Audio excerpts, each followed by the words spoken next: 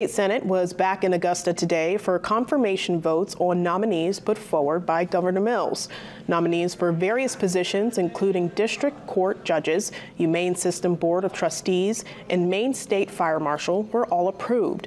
The only nominee who drew some dissent was Sarah Gagnon-Holmes, the governor's choice to lead the Department of Health and Human Services.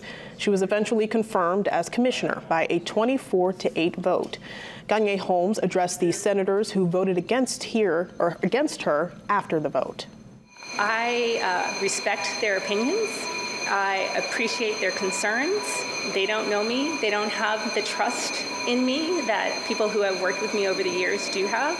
And I look forward to working with them and changing their minds about what I can do for this department. Gagnon-Holmes has served as Deputy Commissioner of the department for the past 5 years. Governor Mills released a statement thanking the Senate for the bipartisan vote confirming Gagnon-Holmes, saying, quote, "Commissioner Gagnon-Holmes cares deeply about the health, safety, and welfare of Maine people, and she has acknowledged the knowledge and experience necessary to lead the department. Today's vote is a testament to the fact."